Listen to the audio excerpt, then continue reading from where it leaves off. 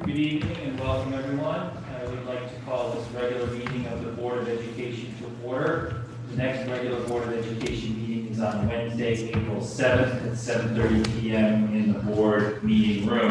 Thank you.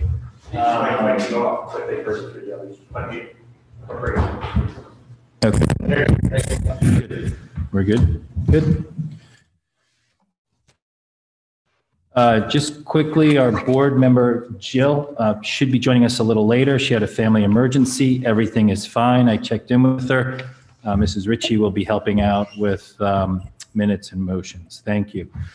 So real quick on a chairperson's report, with this nice weather, I hope everyone is enjoying it.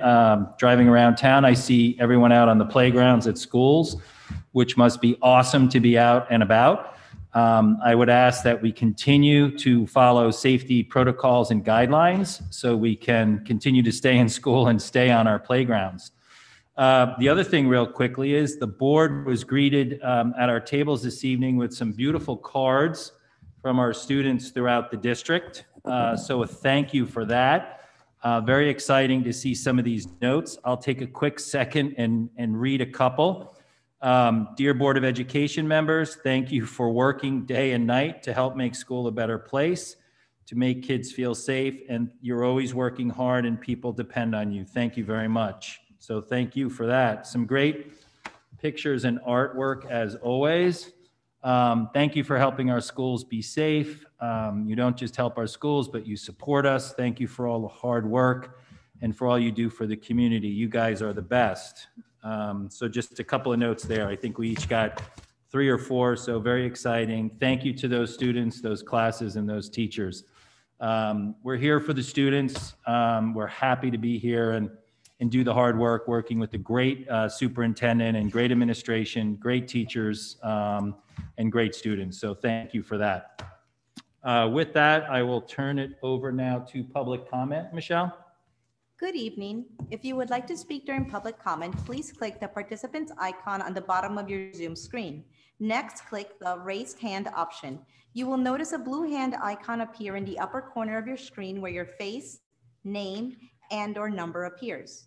When it is your turn to speak, the facilitator will identify you and announce that you are unmuted for public comment. Once recognized and unmuted, please state your name and address. You will have up to 3 minutes to comment. Ms. Teresa Vogt, you are unmuted and recognized.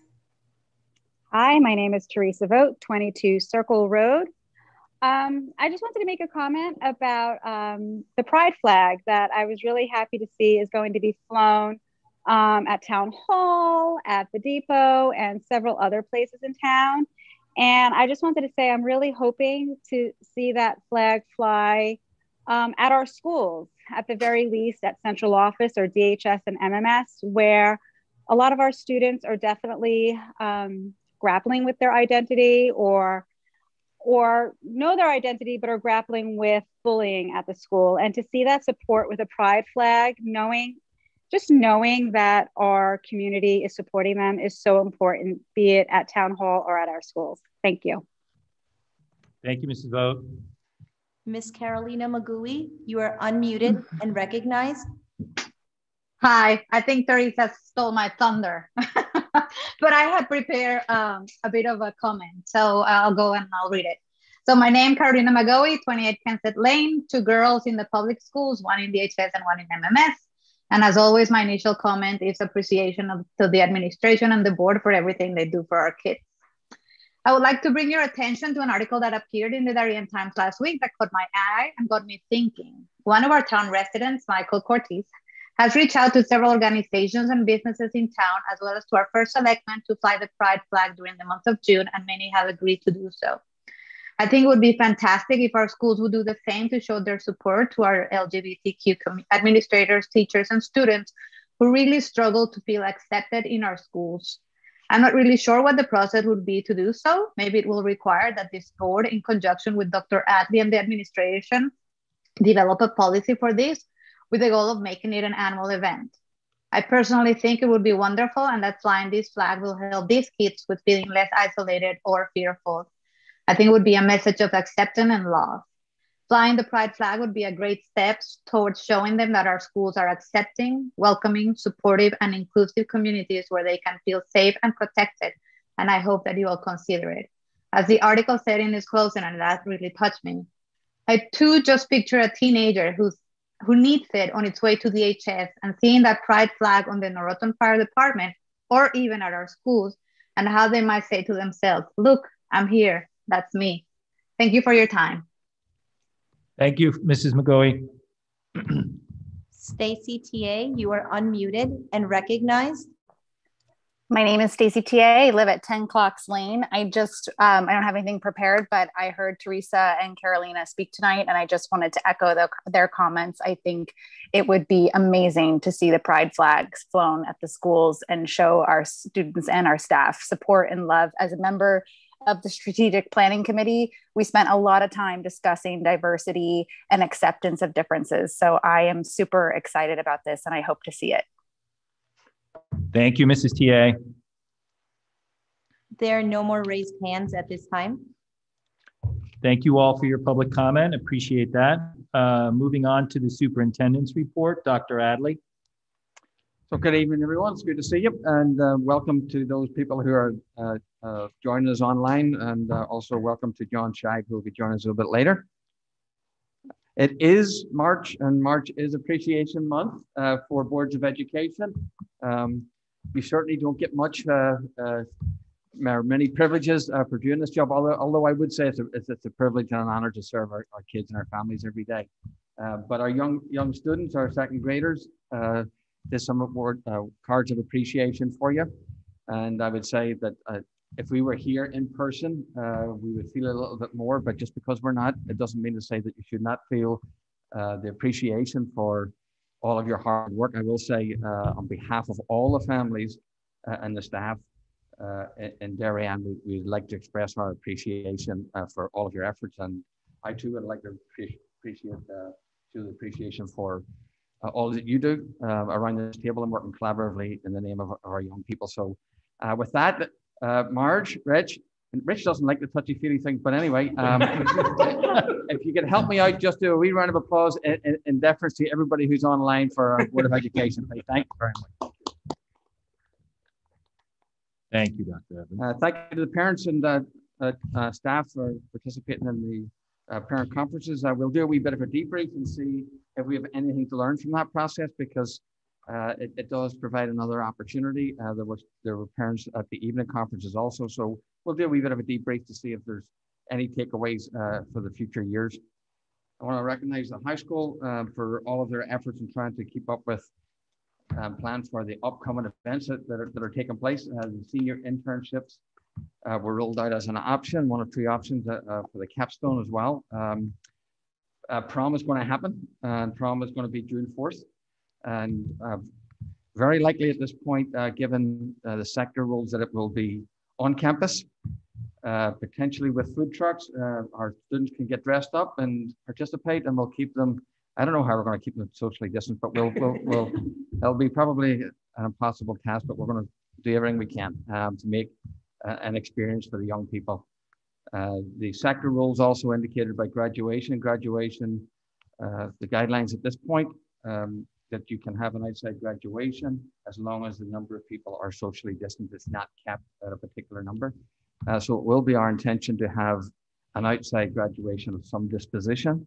We'll just see how as we get a wee bit closer, whether we have to do it in perhaps 2 shifts or not. But I think we're closer to actually having some real experiences, culminating experiences for our young people, and we'll obviously comply with whatever guidelines we have to follow. Port to the Graduate continues its work now. There's a couple of meetings in April. I think they've met since the last time we met, and that will bring to the board by the end of May the Portrait of the Graduate to be approved. That's the timeline that we're working with. The strategic plan, we're just formatting the website to get the strategic plan up. The publication of that is in design mode at this particular point. So that's we'll see when that gets its final publication. Might just hold off to see if the Portrait of the Graduate makes it to get it in, but we'll see how those two things sort of align. For the ESSER II grant, just an update for you. We had 596 that we were getting.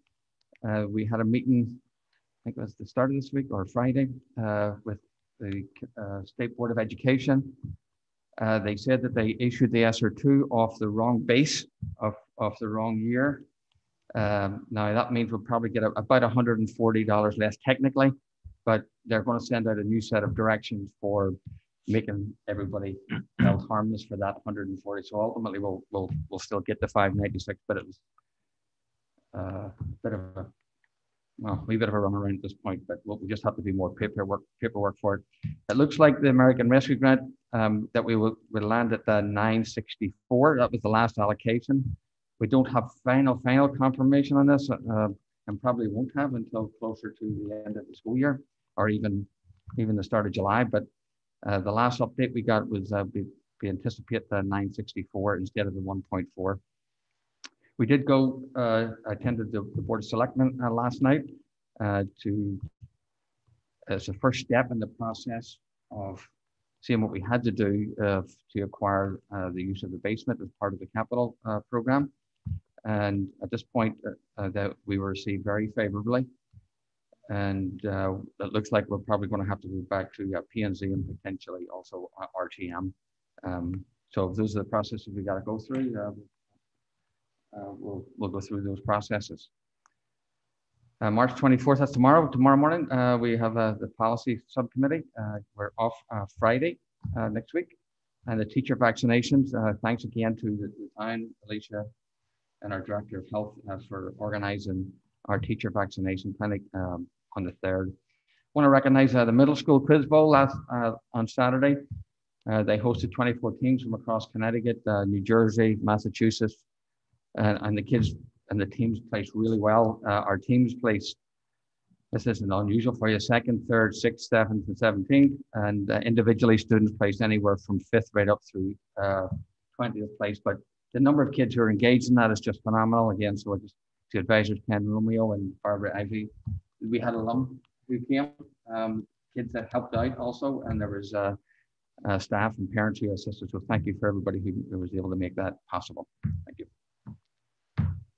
Thank you, Dr. Adley. Moving on to approval of minutes. It is requested that the board approve the following: minutes of the special meeting and executive session held on March 10th, 2021, and minutes of the regular meeting held on March 10th, 2021. May I have a motion?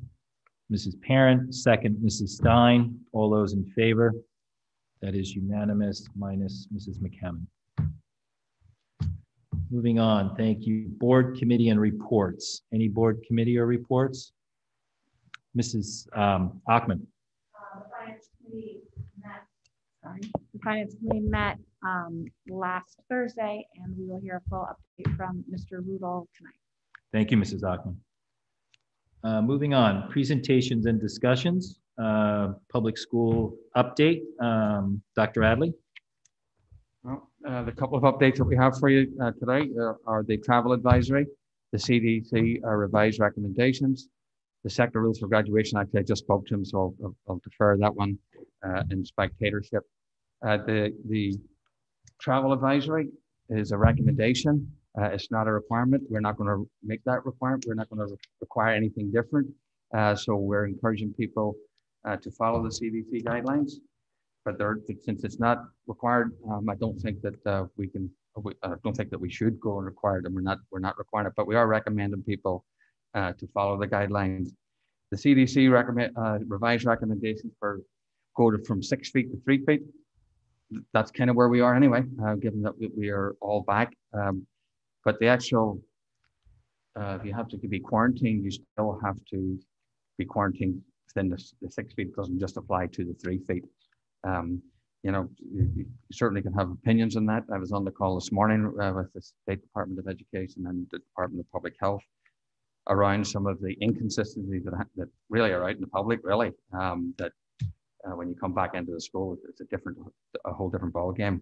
I also talked about, honestly, that certainly a school system can use it as an opportunity to do remote learning next year, right? If the school system wanted to do that. But the idea of remote learning, can we have some information on remote learning for next year? We're starting summer school We'll have to plan for next year. I'm not a big proponent. We're back. In all honesty, we were told to work with our public health officials and determine, is it safe to come back or not? We're saying to our children that it's safe to come back, and yet we're giving a lot of people an opportunity to remote. And I understand them taking it. That was the way it was set up. And certainly we would work with some children with underlying conditions or otherwise. We always do, right? We always do. But unless we want to set up something remotely as a part of our educational experience, I don't think that should be in place for next year. And I'm actually advocating for that, so just so we can be aware of that. The spectatorship, moving to the spring, we'll do 2 for each family and 2 for visitors' family. That may increase too, to be honest with you.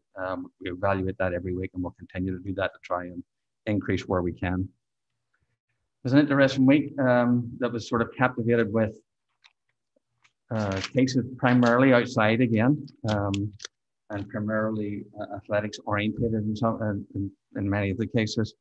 But again, some cases, when you look at them, it's hard to sort of see like why that number of staff members or otherwise, without talking about any particular category of students or otherwise. It just depends the circle within which children and staff operate and sort of have to operate. So some of those sometimes impact more students than others, more athletes than others, and more staff than others. The current quarantine as of today is 165. Some students have come back. The cumulative cases was 293, and the cumulative quarantine is 2,200. We continue to make the case to the State Department of Education, given the number of people who are quarantined, probably a question that Mr. Brown brings up occasionally, and the number of cases that results in. It just seems that can we consider other things, right? Have we learned anything? And could we consider other guidelines or other things to put in place for next year based on what we've learned? So we'll continue to advocate for those types of scenarios. The map sort of continues to break up a little bit. Again, at one point we were red across the board, and we've gone down. I think we're going to have a wee pickup on this for next week because there's a few more cases this particular week. But as you can see, last week we're significantly lower, and we had cases of remote learners. Primarily, there was 11th and 12th grade. Some of that was the age group of the children who had to go out for quarantine, and some of them for sports related. And then another one was like a 5th grade class that increased slightly, and that was because of a case, and I had to quarantine the class primarily. So Alicia is available if we want to have questions, but that's thankfully we don't have as many updates because we're sort of back full motion. It is interesting working with some of the New York counterparts who are trying to get back just some of their even elementary students. It's just an interesting. Mrs. Stein. Thank you. Yes, open it to board comments and questions. And Mrs. this Stein. may be better directed at Alicia and Alan. Has any consideration been given to talking with the town to collaborate on vaccinating our 16 plus students?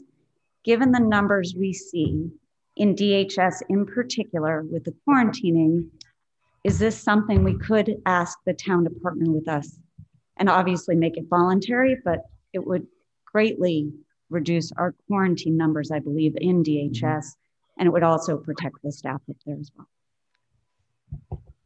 They actually spoke about that this morning a little bit in the Department of Education and Department of Public Health meeting that was encouraged to the individuals on the call that might have the ability to encourage that with whoever is with the Department of Health who's making those decisions. But I don't, to do that once they open up the vaccines for all, they were encouraging that maybe could we have a clinic for high school students. So it really will depend probably on what the priorities of the public health department are at the time and the availability of vaccine. So if we can do it, we would try to get the public health department to be able to do that for our high school students. However, I know that there will be a lot of people looking for vaccine And, you know, I just don't know if they will make that a priority group. Okay, thank you. Thank you, Mrs. Stein. Mrs. Ritchie. Just following up with the question, right now, someone who's vaccinated, are they still required to quarantine or are they exempt?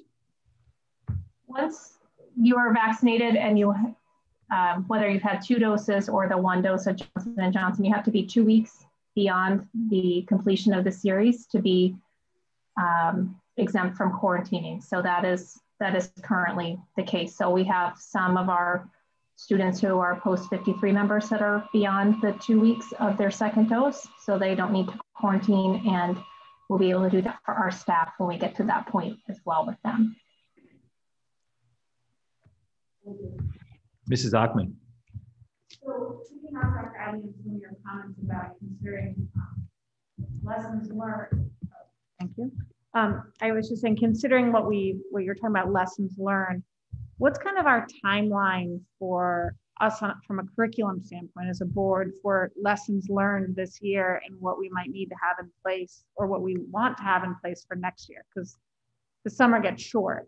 Like if there's anything for a board, are we looking late spring, early summer? Late spring, early summer for just. Well, I'm saying a curriculum like block scheduling, right? It's a big change at the high school. Yes. We did it because of COVID. Have we learned anything from it? Do we think it will be in place? I mean, that to me is an obvious one that jumps out, but there are some curriculum things that might need to come before the board. I'm just wondering, when is that internal debrief such that we can plan kind of a board level debrief for the areas that are appropriate for us? So there are issues, just what you talked about, like block scheduling, that as an example, that you could go through years of trying to plan for that. And you've got the experience, so we're going to continue that. Those are in the process now of being closed out, whether we're recommending those or whether we're not. I'd let Christopher talk about his plan for the curriculum, but those other ones are in motion at this point in discussion. So the curriculum itself, I would say that's constant for us right now.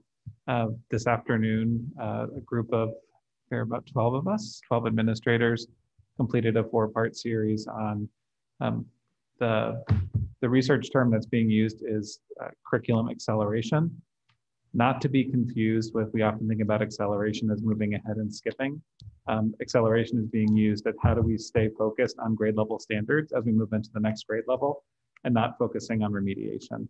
So we just finished that. So we're working on our plans to enter our curriculum summer writing, doing exactly that.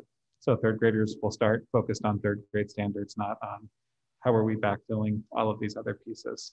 So I can certainly talk more about that if you want to hear more of a plan, but that's our approach, is we're starting 3rd grade with 3rd grade, 4th grade with 4th grade. I think my question, and where we're not changing curriculum and it's staying the same, it's fine, but if there are changes that the board needs to be aware of before the school year, the summer, as we all learned last summer, gets so compacted with so much stuff. So just to start thinking, what is a board, what might we need to know about going forward, if there are approvals that are necessary, because we have learned some lessons, good or bad, keep it, don't keep it.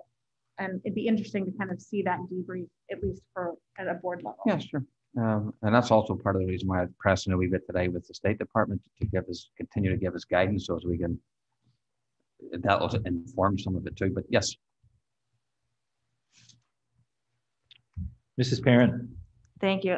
Dr. Adler, you talked a little bit briefly about the contact tracing and quarantining, and I just wanted to clarify that you don't foresee there being any change in practice this school year.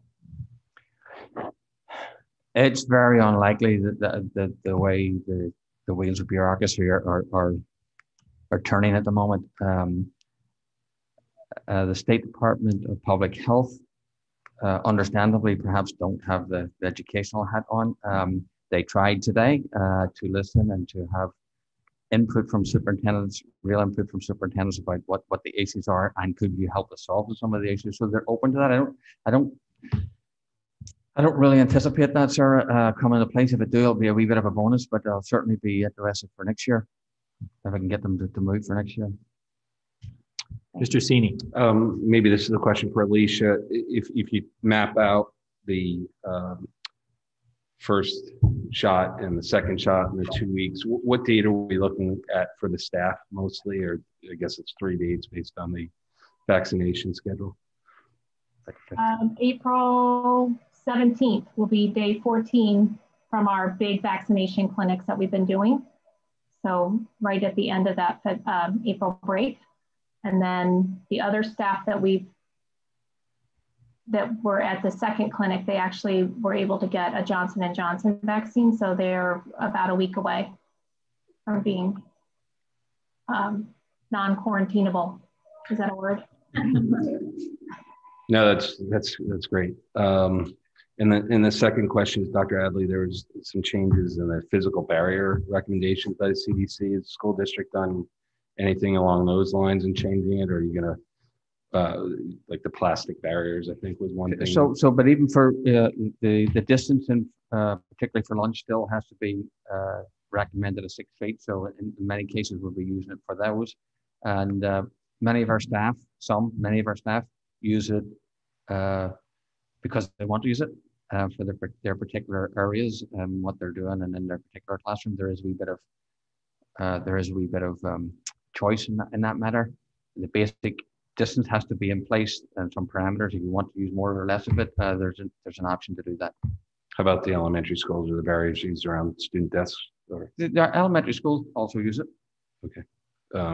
Any goals in removing those from the student desks? Not well. I can honestly say I haven't had that discussion of removing those from the desk. Thank you. Mr. Brown. Thank you. Just to follow up, Alicia, 2 quick questions. One would be looking at the cumulative number of people quarantined. Do we have any idea how many cases out of that 2,200 or so that was on the slide? Just to follow up. I think it's still somewhere around 5. Okay. And that doesn't include if they were quarantined because of family or social exposure.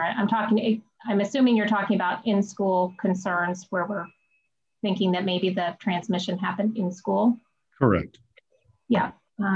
So it's still low. And I think that that's something that was mentioned by at least 2 superintendents on our state Department of Education and Department of Health call, is the statistical analysis of that and what that would mean for the future of quarantining.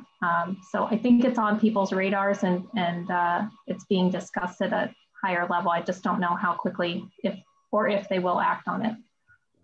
Thanks. And just following up, since you mentioned statistics, the slide that was up earlier had the ratio of current cases and current quarantine. And if you looked at that ratio, it was I think about 20% versus the historic on that slide was around 10. Are we seeing more quarantining now just as a result of everybody being in the building, or is that just one snapshot and that's not really the case, that we're having more people being quarantined? I think that we're seeing, because people are 3 feet apart, it just ends up including more people because they're closer together. So we are seeing that as a consequence of having everyone in, is they're 3 feet apart. So when you're doing 6 feet, it captures more kids. And I think the other piece is we've seen kind of an uptick in, not necessarily from sports, but because now you have hockey, the end of hockey for some, the beginning of lacrosse and softball, baseball for others. And I just think that ends up affecting, anywhere from 5 to 15 kids when you have to quarantine a team if they've come in contact with somebody on the team who's tested positive. So that adds to the number. Thank you very much. I appreciate the color. Thank you, Mr. Brown. Mrs. Achman. Sure. Are still planning that next year quarantine rules and some social distancing will be in place. And if there's any change to that, we would hear. But at this point, they are planning for some type of social distancing starting of September. So what I reported back to the board about a month ago or thereabouts on what the plan for is still sort of anticipated that there will be mask wearing and there'll be social distance requirements. That's what they're expecting. Okay. But Thank beyond you. that, they haven't said anything else. Thank you, Mrs. Hodgman. Could I ask also any change or what's the thought process, Chris or Mr. Tranberg or Dr. Adley, on the Friday afternoons? The Friday afternoon to the end of the year, that's the only time that the staff has in their schedule, given what we did, that to actually plan anything. So I would not be changing that schedule.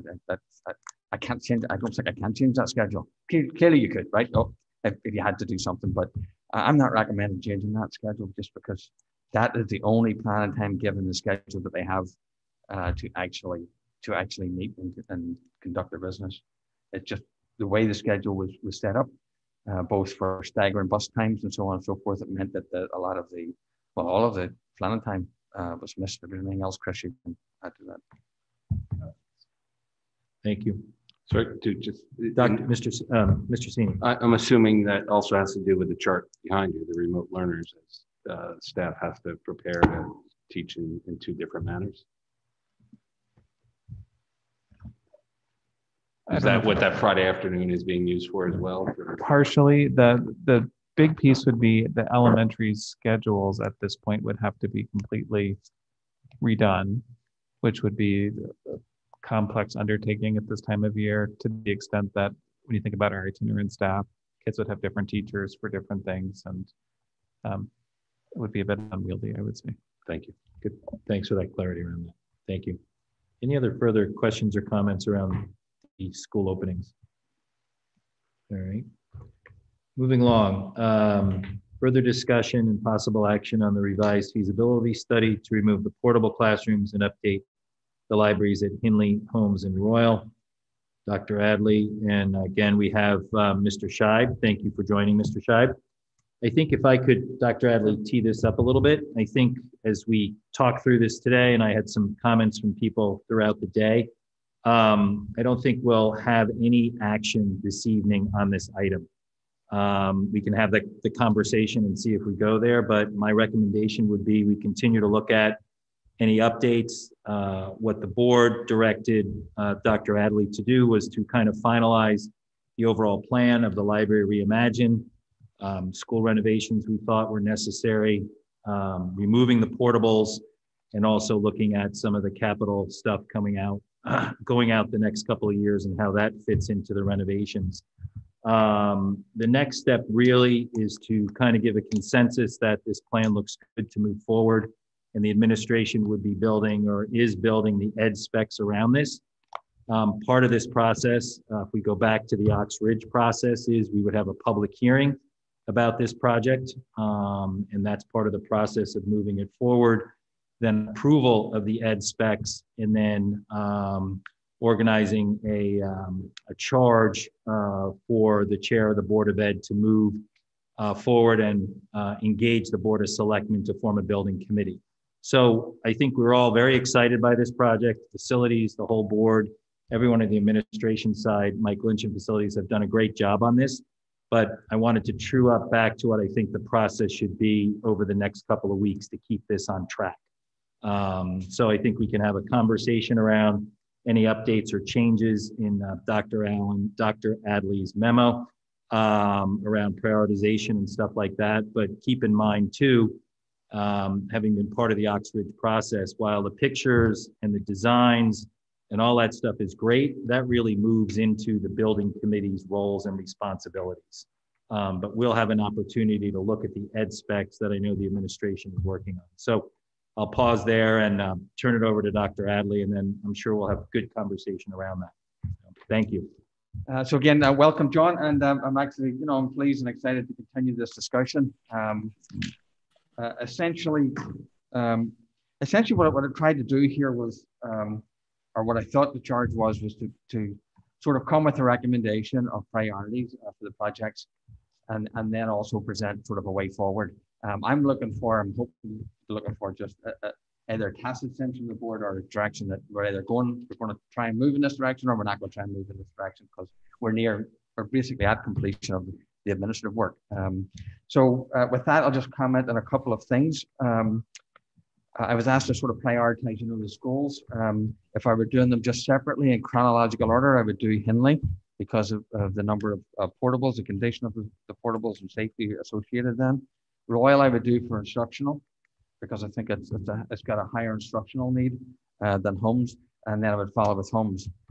Having said that, we have had a number of meetings since even the last board meeting to review the schedule of Oxbridge, to review the schedule that would be perhaps incorporated here.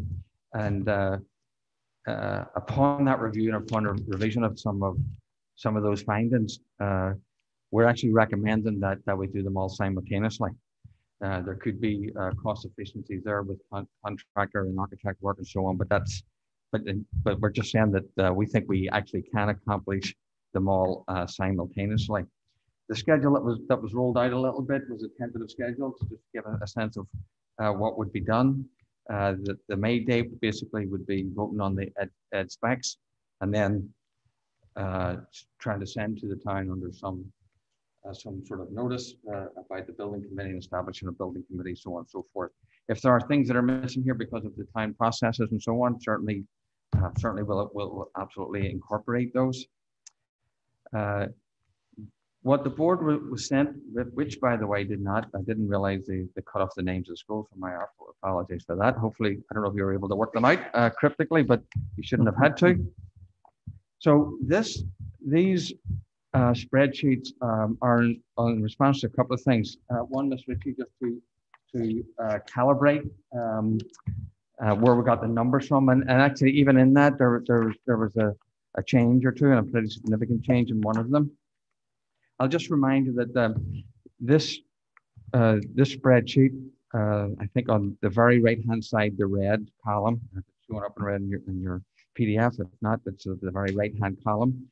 That inevitably at the very end is the cost of the infrastructure renovations line item. So if you recall, when Mr. Shibe presented, we had additions to the schools, we had demo and site. We had major renovations, minor renovations, site, scope, and then we had this infrastructure that had a range, and the range was basically about 34 million to 61 million. This is that, right? This is that particular category, and so this just incorporates the priority 1, priority 2, and priority 3 projects over the 6 years. Or it's over 6 years. The priority 1, 2, and 3 over 6 years. So that purple column just sums those up. The FY22 column in between the purple and the blue, that's what has been approved for this. Could I interrupt you? Do we have this on the screen? We can pull, actually, should we? Oh, sorry. Thank you. Thank you, Dr. Sorry about that, it wasn't looking right there. The KG&D is what is remaining out of the KG&D study to be done. So that just gives you a total. You good there? Alan, I think sorry. Are you going to share, John? I tried to share my screen, but it doesn't look like that's what came up. So I'm not sure what happened. I think it is coming up on YouTube. We have it in front of us. In front of the front table. Michelle, is Mr. Shibe pulling it up? He has it on his, he's screen sharing. He is. Can everybody see here? I can see it on the screen also, Dr. Adley. And Michelle, you can put it up on the screen there, can't you? Yes. Okay. Yes,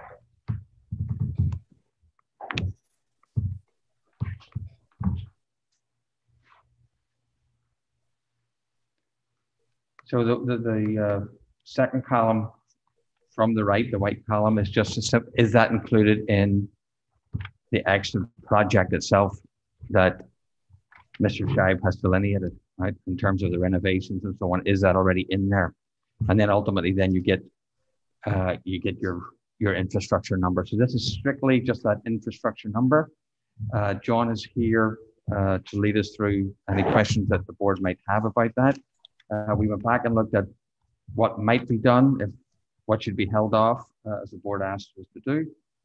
And I can understand at a first glance this might be a little bit confusing, but we thought it was the simplest way to actually try to get it all in one place for each of the schools. But anyway, with that, certainly we're open to the schedule being modified, any additional steps or other ways that need to be taken for the board's purposes and the time's purposes. But we're excited. Hopefully, I'm hopeful at the end of the day that regardless of a motion or not, that we'll just take it a step forward. But with that, we can open up the floor, and Mr. Lynch is here, Rich is here, and also John's going to be able to speak to the actual chart itself. Thank you, Dr. Adley. Thanks for joining us, Mr. Scheid. Mrs. Ritchie. Thank you for putting this together. I have a couple of questions, concerns, but my first question is on the two projects that you speak about incorporating into this larger project, which are two projects that we approved in our capital budget that we just sent to the Board of Finance. And the one that I'm most concerned about is the HVAC design, because we already deferred that 1 year. And if it's incorporated into this larger project, that means that particular project won't happen for several years. So I would like to hear, I guess, from Mr. Lynch, why are we now comfortable deferring such an important, essential infrastructure project for several years?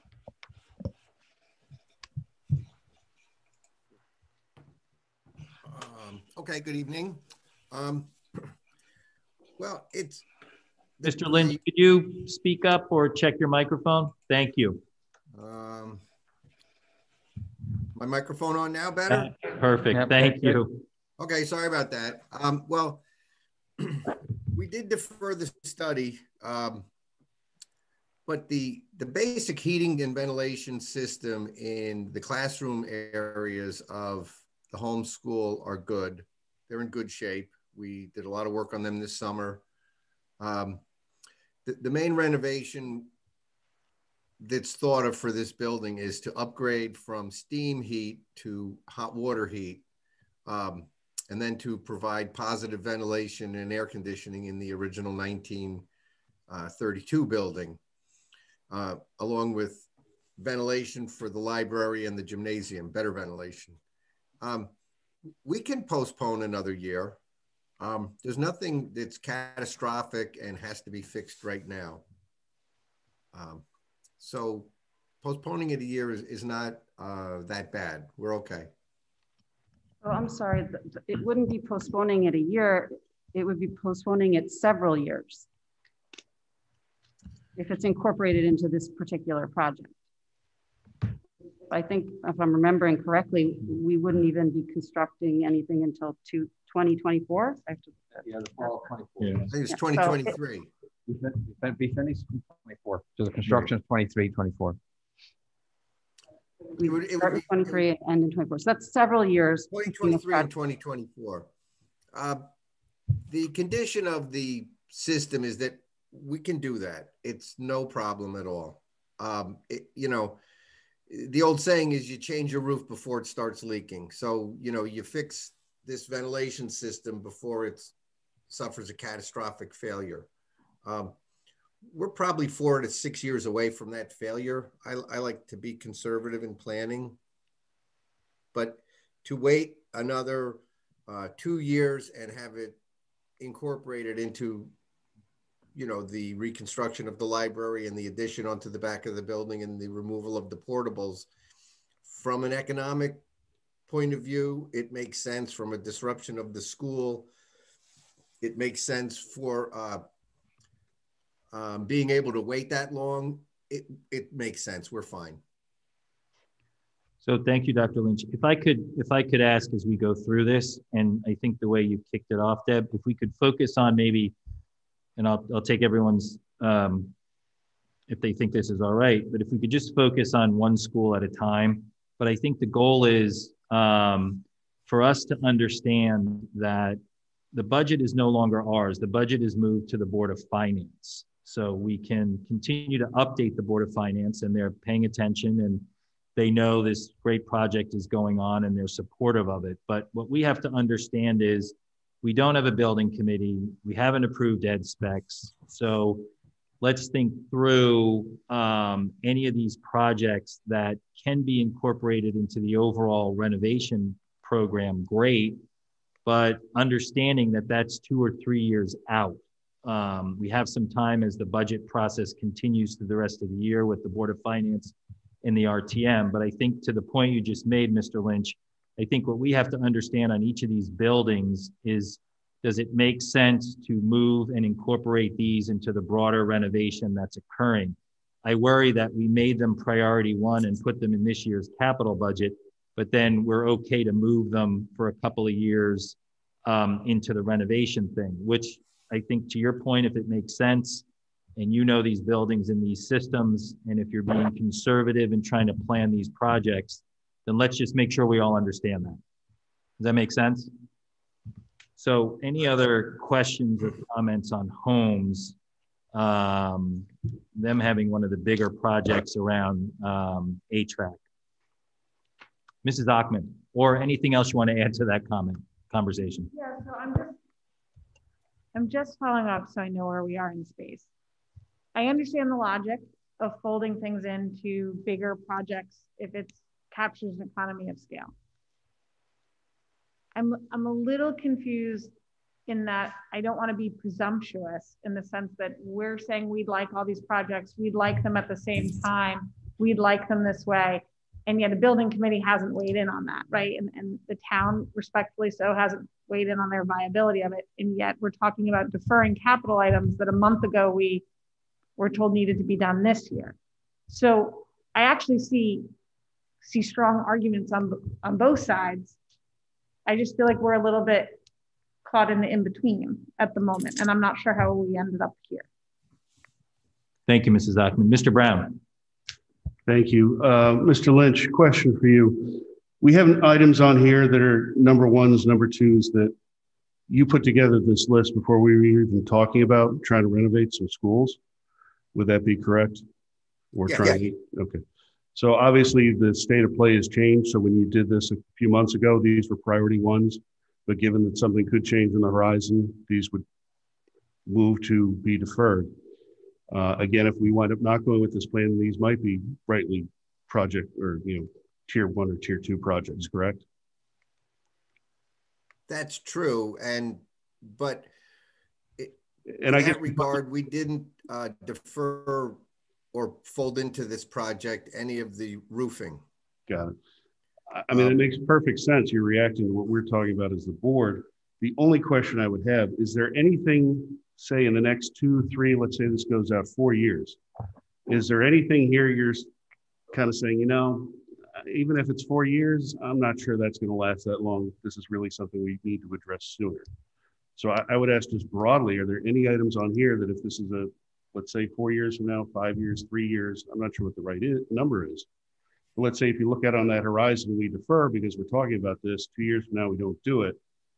Is the roof going to cave in somewhere? Or are we going to have air conditioning that doesn't work? Are there any issues that you see here that couldn't be deferred for 4 years, given the significant savings and the economies of scale? No, there isn't. As I said before, we didn't fold any roofing projects into the proposal. Everything else, it's like I said, I prefer to renovate and replace something before it breaks and becomes useless. So just to make sure, yeah, we've changed the game on you a little bit by talking about this. But sitting here tonight, if we're talking about this, if we get to 3 years from now, 4 years from now, there's nothing on here you would be uncomfortable deferring in hopes of doing it as part of a bigger plan? That's correct. When I look at the plan that we developed and presented to you, with the construction time frame as it sits now, which I made up, and John Scheid believes my time frame is very conservative and can easily be condensed quite a bit, and I think he's correct. I purposely try to do things like this conservatively to be wary of mistakes later on when you try to do too much in a very short period of time. So project end on these with the HVAC and the new additions and the library reimagined and the portables gone and the parking redone at Hindley and Holmes. I think we can wait to the end of this remove the portables project to take care of the heating and ventilating. Not only at Holmes, it's also being deferred at Royal and Hindley. I appreciate the thoroughness and for clarifying that. Thank you very much, Mr. Lynch. Thank you, Mr. Brown. Thank you, Mr. Lynch. Mrs. Ackman? Rich, Mr. Rudolph, have we looked at anything that would say if for some reason these projects don't come off, that our capital requests, given that we're deferring projects, would be so high that it would become burdensome going forward? I'm very hopeful that this comes forward. I'm hoping in our public hearings we hear that. I've seen nothing but support, but I do want to make sure we're staggering, so we're both being fiscally conservative. And if these projects don't happen, like our original Royal and Topanique building projects, there were building committees and the work did not commence, then all of a sudden we don't have a balloon capital budget at some point. Sure. So if the project weren't to commence, you'd probably have to accelerate a number of projects down the road. But whether there's a spike or not and how that affects the town would be based on how the Board of Finance and RTM choose to finance those projects. So if we had a year where the request was $4 or $5 million, basically double what you're asking for now, the Board of Finance chose to bond those expenditures, you're not going to be hit with that $5 million spike. They could level that out based on how the mechanism they choose to fund it. If they choose to not fund anything with any mechanism other than just essentially a cash payment, then you could probably see those spikes or those balloons. Thank you. Mr. Cini. The question was posed why we're at where we're at, and we're at where we're at because we've done some really awesome work on the portables projects, libraries project, and renovations of these elementary schools. So we should commend ourselves and administration and the architect that moved us to this point. I realize we have a bit of conundrum. We're in the parallel path of current budget process, and I think the budget is out of our hands. We have a recommended budget, but I think it's incumbent on us to inform the Board of Finance and the RTM of where we're at. And with the recommendations from the administration, and I'm sure they're watching even tonight. And as we get down this process, the building committee might also be involved at that point. So I don't think we have any action other than to inform. Wearing my previous hat as a planning and zoning chairman, you would never want to do these projects like regrading or any sort of asphalt project. I shouldn't say regrading, but asphalt project before everything else was done on the site. I mean, you put a bulldozer over brand new asphalt, you're re-asphalting it. So it's common sense to bring these forward as concerns. And I thank the input that the administration's had. It's really thoughtful.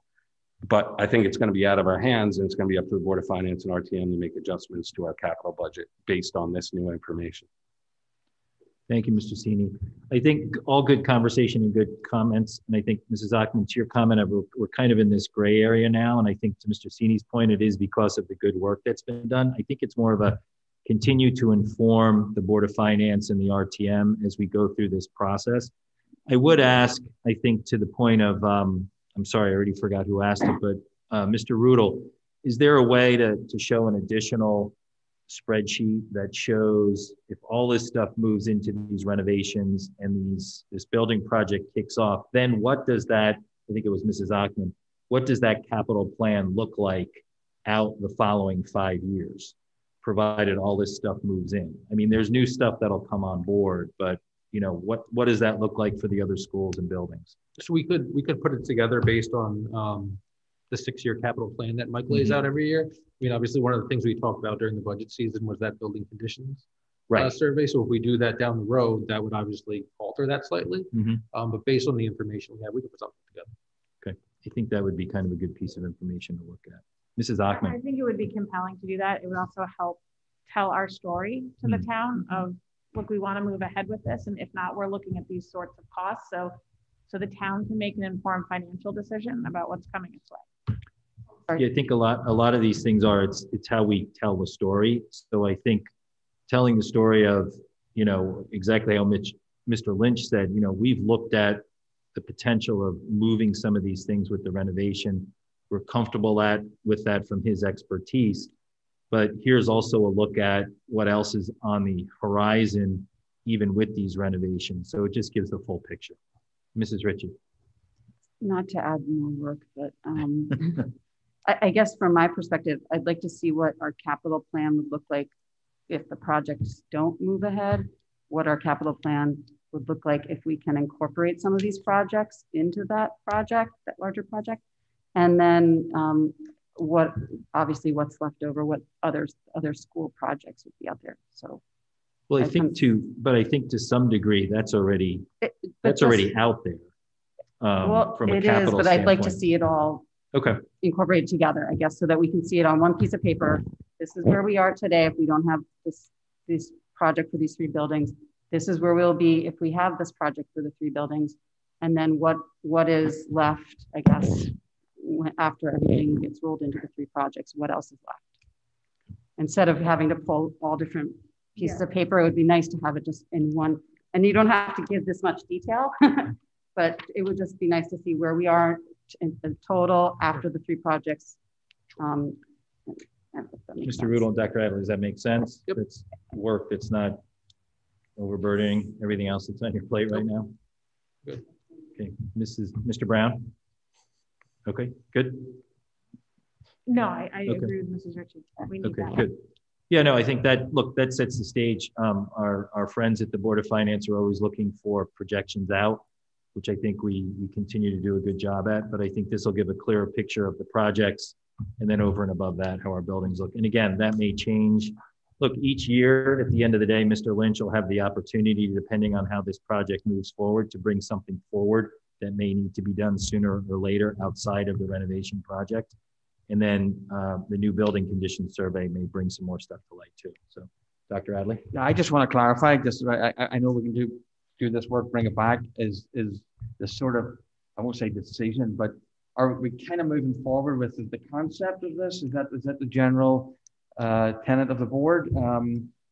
Or is it wait and see? Or is it like, where kind of are we at this? If you asked me to go bring back what we need to kind of bring it back, I'm just trying to get a sense of where we are, so I'm not confused, that's all. Mr. Brown. So thank you. I was actually going to follow up with you, Duke, because you'd mentioned this at the start of this conversation on the topic. How do you see the next steps, and what would you like out of us? Because personally, I know there is a process we have to follow, and you know it very well, having done it recently for Ox Ridge. That being said, I'd still like to say I'm enthusiastically behind this. So whatever the process is, I'd show my support to move it ahead if you could give us what you need tonight from us. Thank you, Mr. Brown. There's other folks that have their hand raised, but I think what I outlined earlier was a consensus that this project will continue to move forward. It has to go through a process of a public hearing. The ed specs have to come to the board for approval, and then a charge has to be drafted for the chair of the Board of Ed to go to the town for a building committee. That's how I would see the process working. I think actually Dr. Adley has done a good job in the administration in outlining some of the dates. The only thing that's not in here is a public meeting. So that's what I would hope to see over the next couple of weeks, is kind of where do we get that public meeting, confirm when the ed specs will be available, and then I think those dates will fall into place. Mrs. Achman? No. Did you have a hand up? Mr. Maroney? Yeah, I just have, excuse me, a couple of questions on, I really appreciate the plan, and I think our conversations in our last few meetings about safety and security have really resonated with me, and to put them all forward at once and to have security for all students at once is a great idea. My 2 questions are, do we have the bandwidth to do this, especially with our staff? And now we have basically 4 schools all being renovated roughly around the same time. And do we have overflow space in case something is delayed or slows down, that we will have the ability to house the students for school? So we did look at, that was one of the reasons we didn't, suggest we do them chronologically, so to speak. And then we went back and looked at where the kids were moving to for Ox Ridge, for instance, and DLC and so on. We felt that with the combination of the classes that opened up and other spaces that we could use, that we could actually do this. I mean, so we certainly appreciate the concern and the question, obviously. But that's something that we actually went through and to delineate, can we actually do this for the kids? Can they move around? So we felt that we could accommodate it. I think too, Mr. Maroney, in lessons learned going through the Oxbridge process, that changed as we went through the process in terms of building a school and moving everyone at once to a 3-phase project to a 2-phase project. So I think as the building committee looks at that in consultation with the administration and the ed specs, some of that will play out. So, Mrs. Ritchie? I just wanted to echo my support for what you outlined. I think just looking back on the process for Oxbridge, I do believe we started with a public hearing and then moved into the development and approval of ed specs, and then a resolution that went before the Board of Selectmen and the RTM. So I'm in favor of these projects. I think it's great work, but I think that's great. Thank you, Mrs. Ritchie. Mrs. Parent. Thank you. I'm over here on my own little island. Yeah. Just want a little clarity of what the public hearing would actually be. What would the public be reacting to? Would it be the concepts that were presented? Like what information goes out to the community about this project? I would say the feasibility study would go out. I think all of our friends that listen and tune in all the time have seen this and gone through the process with us with the facilities committee. So much like Oxbridge, it's a presentation of here's the facilities project that's moving forward through the process. But understanding that it's a conceptual. Correct. These are not the actual plan. Correct. Good. Any further questions or comments? Could I just have a consensus from the board that we'll continue on this track that we've talked about this evening? Absolutely. All in favor? Good. Not an official vote. Thank you. Good conversation as always. Thank you very much. Anything else, Mr. Rudel or Dr. Adley, that you need from the board with respect to this? No, I think we're good. I think it's excited about it, obviously. I think everyone is. I don't know. John, do you want to say anything, or I'm scared to open you up in case you don't stop, but thank you for listening, Mr. Scheib. Good, John. Good. No problem. I am good. No, thank you. It's good to hear all the conversation because it all factors into everything that we can do to help. You know, I think that's really what it comes down to is you are all putting together a great vision and idea for this project. And I think keeping your priorities right there in front of you is always important. And it's good to have that. It's good to have a plan, even if so that when you do go out for public meeting and you do form the ed specs around the general concept that addresses your priorities, everybody's working off the same plan. So I think this is good, and it's great to hear and listen to all of the input you have, and we'll keep working with Dr. Adley and Rich and Mike and help prepare anything that needs to be prepared moving forward. Thank you, Mr. Scheib. Also, Mr. Lynch, thank you for your ongoing expertise around these buildings when it comes to the specifics. And Mr. Rudel and Dr. Adley, thanks for, again, organizing all this information. Moving on. Next topic, discussion on February 2020-2021 financial report and possible action on proposed budget transfers. Turn it over to Mr. Rudel. Just wait for the PowerPoint to go up. Sure.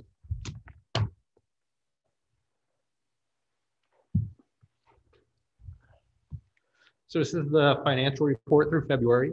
So through February, we are forecasting a year-end surplus of $870,350, or 0.83% of the budget. The general education RCs forecast a positive $246,000, special education RC $608,000.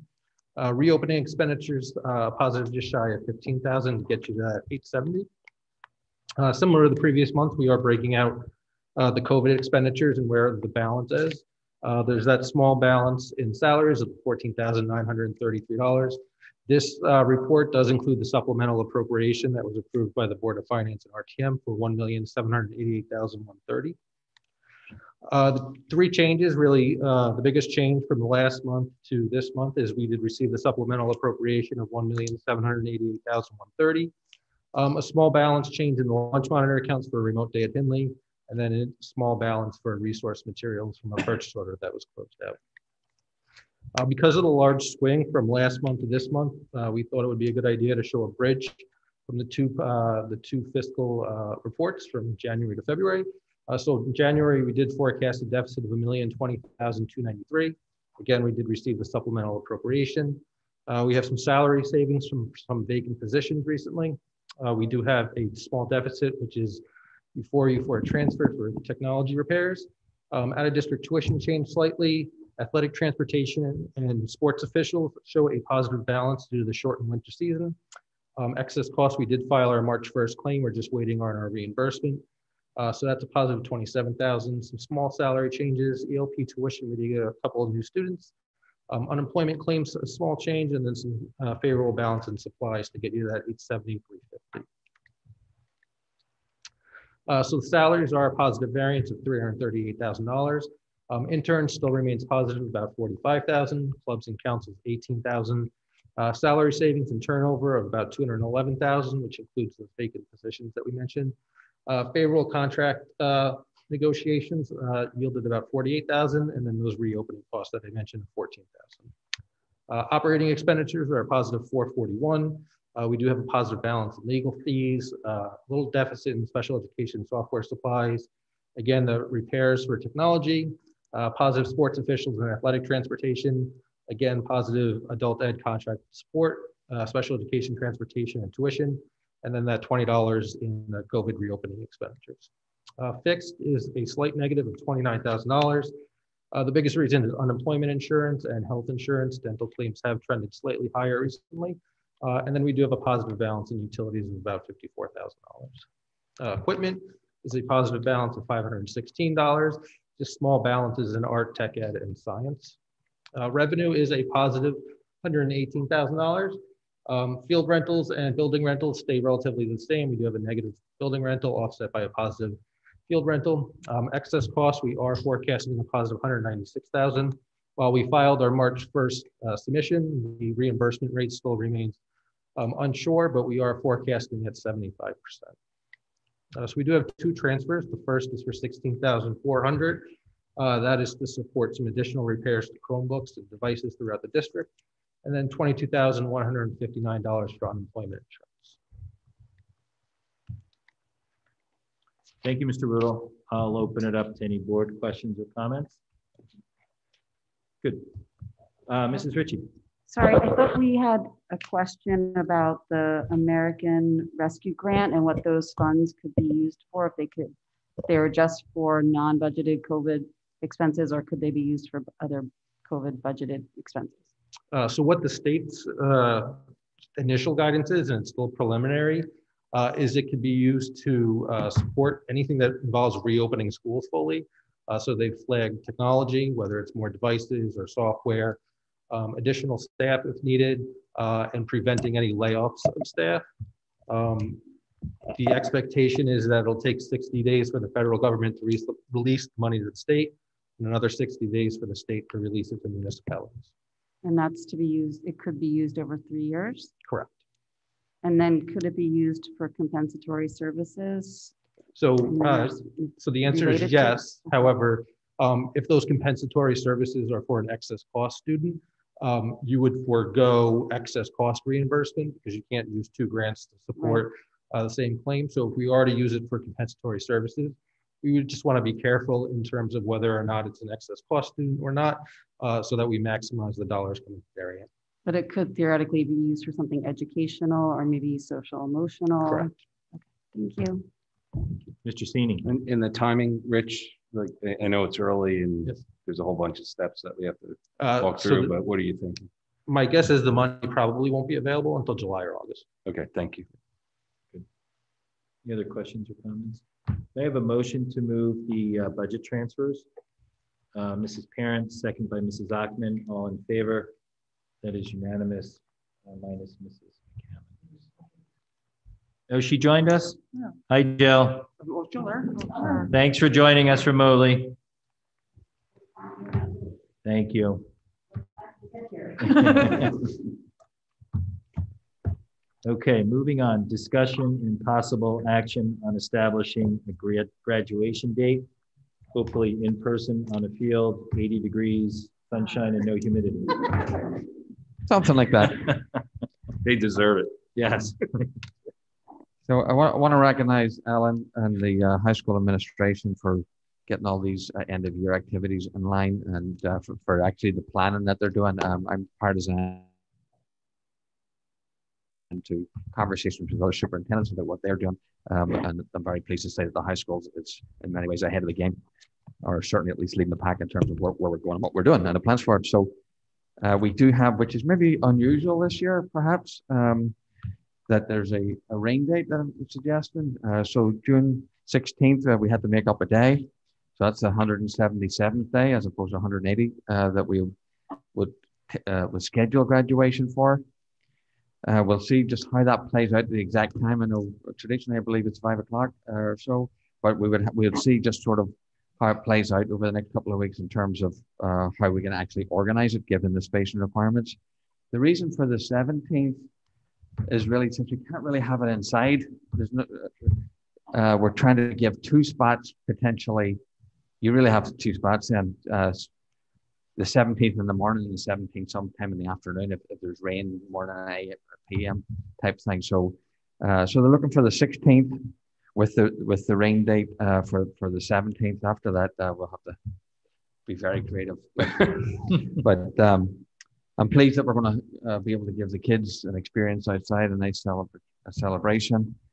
The number of guests and so on still need to be determined, but I'm not sure that we'll be able to bring carloads of people, I don't think, given the requirements that we have to adhere to. But we're excited to be able to have a graduation for our students and our seniors.